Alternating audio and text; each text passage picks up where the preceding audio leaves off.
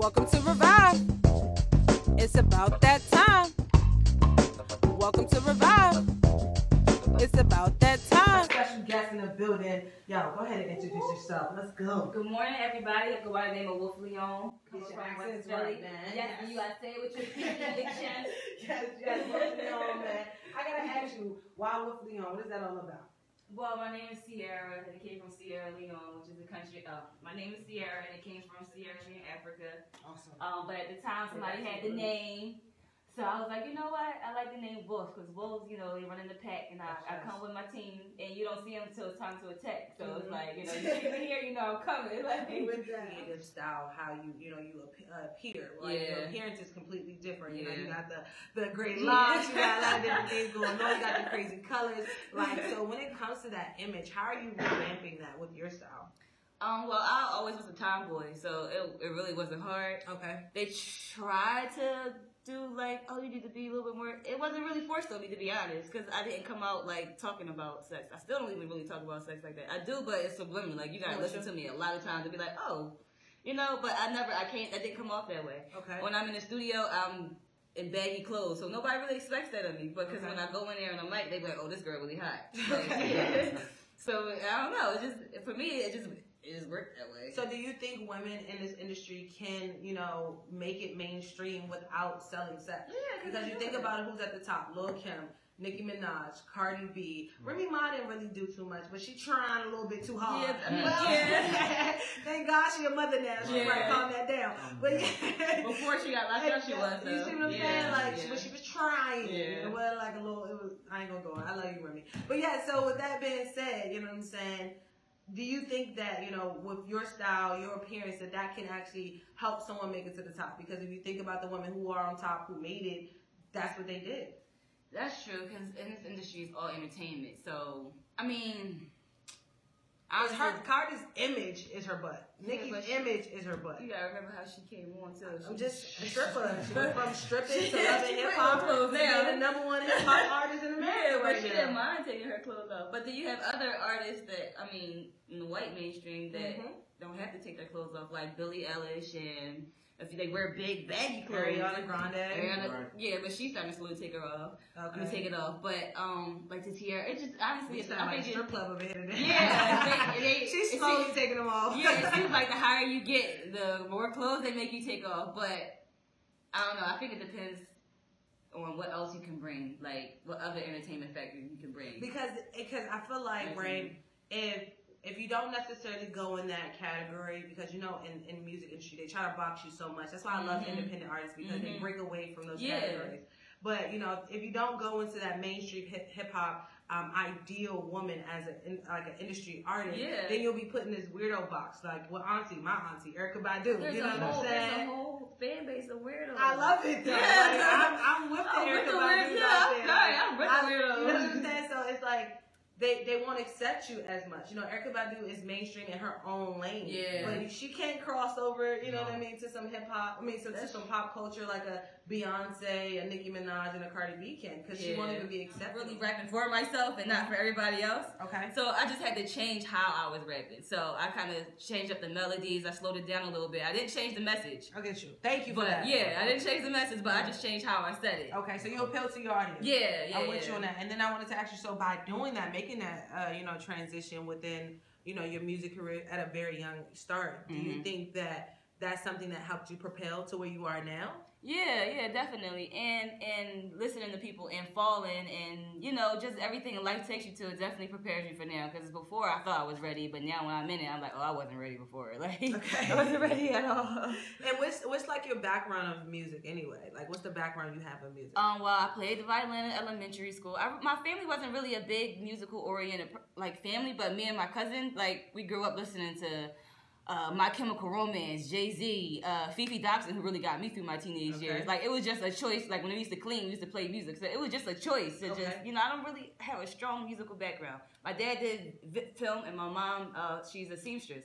So art was always there, but music, it was just like a choice. Yeah. Perfect. And you could tell in your style that you're very creative yourself. Definitely creative yourself. So when it comes down to still working with your cousin, do you still work with your cousin on any music? Not really, because she's Muslim, so she's not allowed to do a lot of stuff. But we still like go down memory lane. I'd be like, yo, you're the reason why I love Jay-Z and punk rock at the same time because we were some crazy kids. Well, Jay-Z did do like a Linkin Park thing. Like he blended it to make it seem like, well, not make it seem, he did actually do it to the point where the culture accepted it. You know what I mean? Like it became like, okay, we can do this too. Then Nelly went out and did a country song and stuff. So there's so many different things when it comes to music, how it can expand. You know what I'm saying? And when it comes to Philadelphia's music, let's get into the city, right? When it comes to the culture of Philly, it's very, I would say, wide range. You have so many different selections of artists that come out of the city, and I would say Philly is definitely a city that makes artists too. Oh they come here for the music. Yes, or breaks in artists for real. And when it comes to Philly music, what are you listening to? Like, what is helping you at this point to evolve in your city?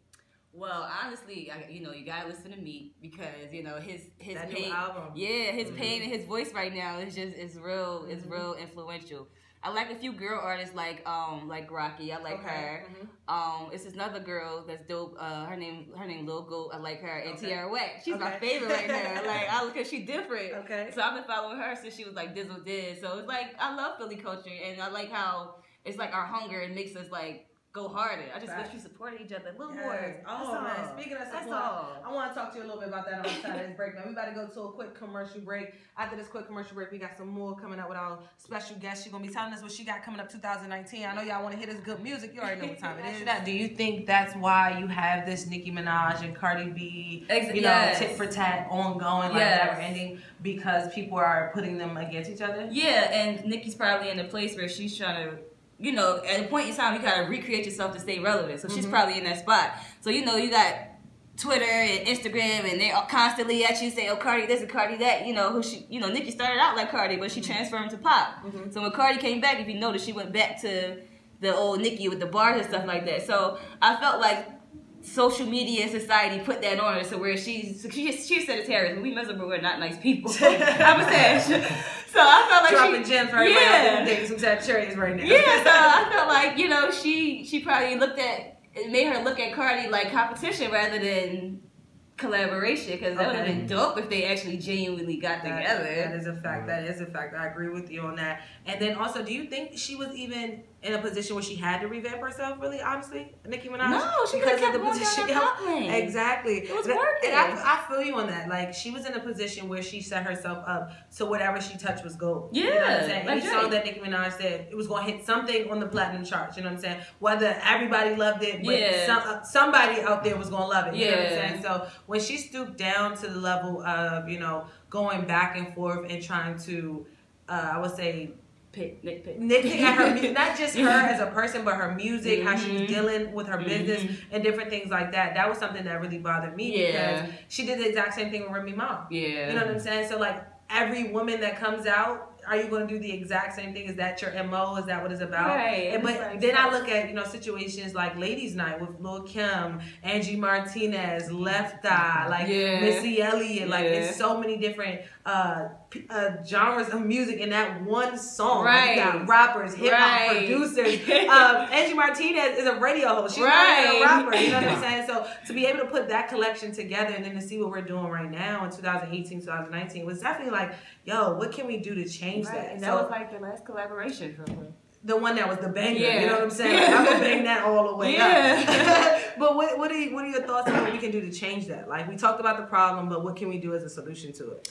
I think we as women, we need to be more confident in our place and where we stand, and we need to make that happen rather than waiting for everybody else to accept that to happen. We need to make that happen. Like for instance, with the Nicki and Cardi, I felt like at this point, one of them needs to make it happen. Like, although the other one doesn't, somebody needs to make it happen because it's up to us. Because we're the artists, we write the song, so it's up to us to make that happen. I feel you on that. So I feel like the females need to come together. We're not really thinking about that no more. Like, it's so much we have to fight. It's like a man's industry a little bit. So we're so much fighting to get our spot in there. We ain't thinking about the next female. Facts. So I think that if let's do a song together.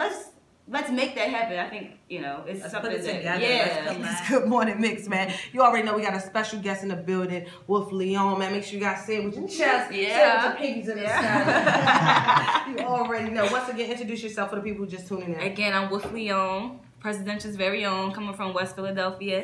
Yes. And before we went on the break, man, we were talking about Philly, you know, how we can support each other while we are here in the city of Philadelphia. Yeah. And I want to get your opinion on that, you know what I'm saying, when it comes to the culture, you know, just being an artist, being an entrepreneur in general, you know, how would you describe the culture here in the city? It's like, it's a little tough sometimes, because if you don't do hardcore hip hop or straight bars, they don't really accept you as quickly. So although we have so many different musical genres here, and mainstream it's really one dimensional. So I kind of want them to open it a little bit more. Like, I want them to be open to people that rap differently, or people that look differently, or before somebody else says it's cool. I'm with you on that. Like, that's annoying. So annoying. But I feel like, especially nowadays, there's me personally, I feel like there's no such thing as a normal, because everything is the new normal. Yeah. You know what I'm saying? So I feel like we have to meet the people where they are in order for them to understand where we're coming from. You know what I'm saying? And accept that it's art, so it's fluid. It's no wall on it. It's no restrictions on it. So I'm like, oh, this girl's different. Let me give her a shot.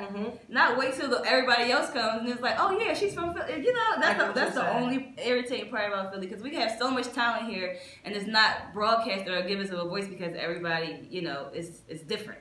And as an artist, when it comes to being in a collective space with different artists, what are you looking for? Are you looking for more unity? Are you looking for more on stage presence? Are you looking for more, you know, appreciation? Like, what are you looking for in a collective space with other artists? I guess more on, like, when you're out there, like, more on stage presence. Because when we're in the studio, it's different, because I vibe with a whole bunch of different people, and it was unique, and it was we made hits. But it's like when you go out there, everybody, I don't know if it's like, oh, only I can be an artist. So I just want more unity, especially with females. Guys tend to stick together a little more. The females you only see one female. Don't do that. It's true. I'm in it. We're trying. We're trying to stop that caddy. It was the love and hip hop culture. But it's not the females that's not sticking together. It's the males not accepting the females. You know, so it's like only one female can come through this door, or you know, it's just like. Our girls can rap too. Okay. And if, you know, if we have bars, maybe higher than y'all, don't be offended. And some all at the same time. Yes, y'all. We got bills indie artists. Support for indie artists. But you can find me on Twitter and Instagram under Big Bad Wolf, BIGBADDD WOLFE. I'm on Facebook, Wolfe Leone, WOLFE, LEONE. You can find my single Rockstar on all platinums, my video on YouTube, and it got 45,000 views, y'all. I was hype about that, my first 45K. Yes. And stay tuned for my next single. Smile. She was really happy. I was hype. I said, what? I said, y'all reach 45K. Oh, I'm lit. I said, y'all ain't stopping me now.